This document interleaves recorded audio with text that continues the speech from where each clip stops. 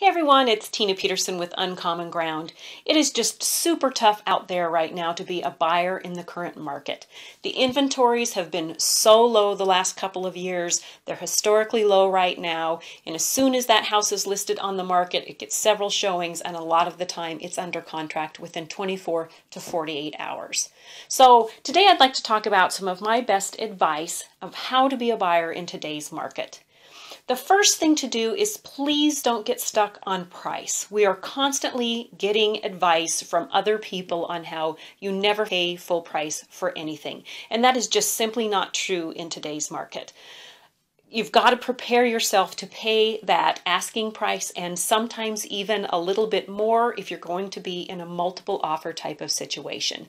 The other thing to think about is think about payment and not price. Right now, those interest rates are historically low. They may have dropped dramatically since the last time you got an estimate from your preferred lender. And did you know that for every 1% drop in the interest rate, it increases your purchasing power by approximately $25,000? So make sure you check with your lender to find out what's going on with those current rates, because that house that's priced higher than what you thought your budget was may be the same exact payment as what your target is right now. The other thing is try and keep emotion out of it, and I know that is super hard. There's a saying in real estate that people justify logically and buy emotionally, and emotion almost always comes into it. So do not fall in love with that property until we hand you the keys, because even if we get it under contract, we do have all the contingencies, especially inspections and appraisals, to get through before we are actually at that signing table, closing it and handing you those keys.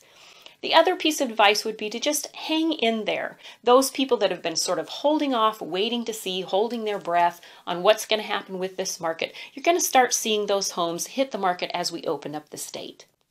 If you're thinking about buying in the Helena market, please get a hold of me. I would love to walk you through the process. Let's check out those rates. Let's look at those prices. I may even have the scoop on what's coming on the market soon. We'll get you into those properties as soon as possible, get you under contract, and see you at the closing table. I hope this information was useful. Thank you for watching.